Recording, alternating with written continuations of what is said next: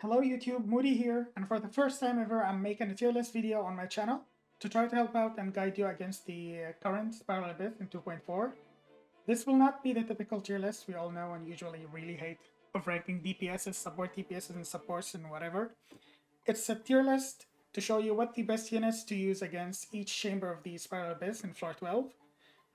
All of this info is gathered from my own testing, playing against the Spiral Abyss, and from what I've seen others like clearing it with 9 stars. Now let's get to the disclaimer. This is not a tier list to deter you from like pulling for the character that you really like. It's just there to guide you to know what's the best to use in each chamber. And it's also a tier list that is directed at free-to-plays and low spenders because we all know whales can use whatever the hell they want and they're gonna get their 9 stars. This is how it's gonna work. I'm gonna do a tier list for each chamber. So 12-1, its own tier list, 12-2 and 12-3, since you can easily reset and keep doing it until you get all the stars. Obviously, this is something that not everyone is gonna like to do, but yeah. Let's start with 12-1. 12-1, we have a Mechanical Array and the Abyss Pyro Mages.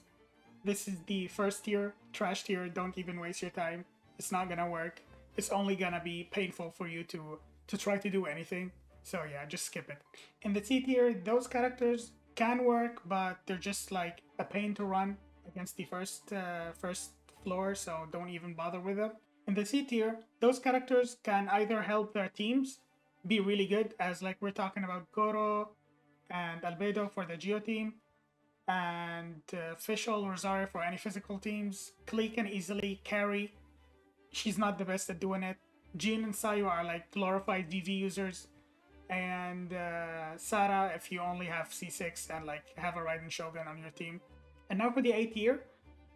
The characters in here all can clear the 12-1 really easily and help out with it. So we have Ito in his Geo team. He does amazing against the Mechanical Array. So does Zhao. I personally did it and have videos on it. Zhao can easily deal with the Mechanical Array, no problems.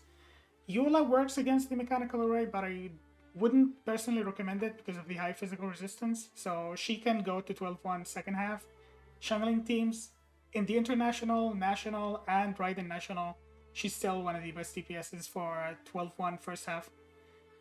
Zhongli is obviously a really comfy character to use, so yeah. Shinha is gonna help out a lot in 12-1 second half. So is Diona. And Sucrose is gonna help out in Zhao teams and national teams. She can easily also group up the second half of the 12-1 against the dogs and the mages. For the S tier, all of these characters in here will easily carry you in the Abyss, no problems. Obviously Bennett, best character in the game. We have Ayaka and Ganyu for the second half. They can like destroy it without any problems. Kazuha can easily go in the first half or second half, depending if you need them for the freeze teams or like melt teams with Ganyu, or if you just need them to buff up your Electro or Pyro characters. Yoimiya destroys the Mechanical Array, so she's awesome against it. Raiden is insane against it as well, either in the national team or like her hyper carry. Hu Tao has no problems with the Mechanical Array, and Venti is really good against the 12-1 second half. The characters in the must-have tier are really needed against the Pyro Lector because he has a really annoying shield to deal with. You can deal with it without having any Hydro character, but it's a pain.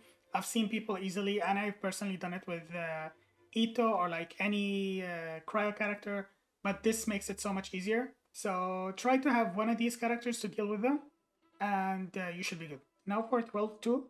In 12-2 we have the Pyro Primo Gia Bishop in the first half and 2 Abyss Heralds in the second half. As you can see, just don't even bother with these characters, they're not going to help you out too much. C tier, if you're playing a Hu Tao team, Amber can be useful. Shielder build on Jinyan, she can be useful in 12-2 first half. For the B tier, Goro and Albedo are pretty good with an Ito Geo team, so yeah. Well-built Keqing with a Bennett and a Kazuha can definitely clear 12-2 against the Primo Geo Bishop. Jean and Sayu are like just your VV setup. Yunjin with the Yoimiya is pretty good.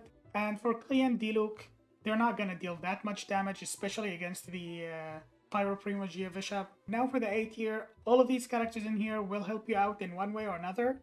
We have Zhongli, and they're not ranked like exactly how they should be, but Zhongli, Thoma, and Yanfei at C4 are really helpful against the Pyro Primo G Bishop because they can technically take 30% away from his health because of his Pyro Showers, and when you like counter it with a shield. Eula, Yoimiya, Hu Tao, all of them can take care of him, no problem. Diana is definitely gonna help you out in the freeze team in the second half. Xiangling is still one of the best DPSs even against single target enemies, especially if you're playing her with International or Raiden Shogun. Zhao has no issue dealing with the Primo G Bishop. I've done it, and like I have a video about it. He can deal a lot of DPS, even if it's not AoE situation. Rosaria is gonna help out a lot if you don't have a lot of cryo characters to deal with the heralds in the second half. So with Kea, Shenhe is amazing in the cryo teams.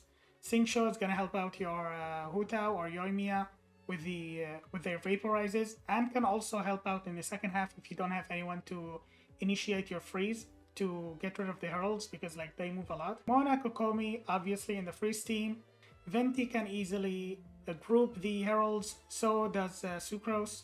Ito is obviously one of the best DPSs in the game. He has no problem clearing the Primo Geo Bishop in his Geo team, or even the heralds, even though the team doesn't have any freeze to deal with their shields, but he can still easily do it. Fischl has a lot of DPS, a lot of single targets. She can be easily used with Eula, and Sara can be used in a Raiden carry teams.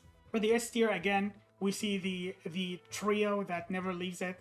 Bennett, Kazuha, Raiden. Raiden can run her hyper teams against the Primo Geo Bishop. I personally cleared it with the hyper team. Hyper carry Raiden. It works just fine. You can also use the national team. So is Tartaglia. He's amazing against the Primo Geo Bishop with the international team to clear it. And now for the must-have characters. These must-have characters are slated for the second half. Ganyu and Ayaka can easily deal with the first half against the Primo Geo Bishop, but they're more needed in the second half where you have to freeze the heralds because they move too much.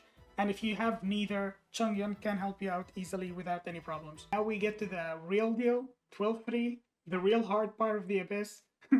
So let's get to it. The first half we have the Ruin Guards and Ruin Graders, 2 of each.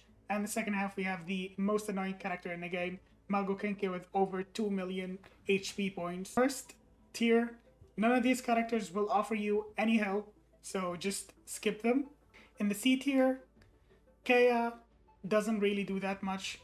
Thoma, Yanfei, C4, and Amber can be used in a Hu Tao team, but yeah, if you have them built, go for it. I wouldn't personally recommend it unless you really need to use your Hu Tao as a DPS against the Mago Kenke. Razor works, but yeah, he's trash.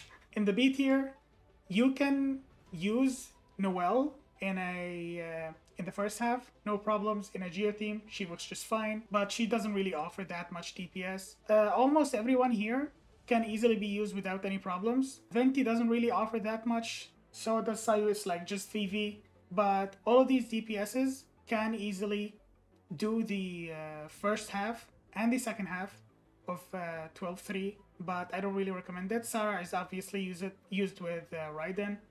Lisa is used with the Eula team if you want to play it. Now for the A tier, all the characters in here can easily help you out with the with clearing the Abyss, and all of them can work just fine in either chamber, the first half or the second half in 12-3. They all can deal with the Ruin Guards, Ruin Graders, and the Mago Kenke, no problems. Now let's look at the S tier. We have Bennett and Kazuha, no explanation needed. Ayaka is insanely amazing against the Mago Kenke. Raiden is insane against both halves. Ito is definitely one of the best characters to deal with the Ruin Guards and Ruin Graders in the first half, and can easily take care of the Mago Kenke, no problems. So is Zhao, but I would play Zhao against the Ruin Guards instead of the Mago Kenke. Ganyu, either played in a freeze team or a meld team, can easily take care of both halves. Hu Tao is insanely good against the Mago Kenke, obviously, and so is Eula. Alright, that's the end of the tier list. If you disagree with me, Tell me down below and tell me why exactly you disagree with me. If you want me to run any of these teams that I talked about and like show you how exactly what I've said can work in the real Abyss, I guess, tell me down below. If you enjoyed the video, I would really appreciate a like and maybe subscribe. And I have a lot of videos showcasing whatever I just talked about. And yeah, have a nice rest of your day.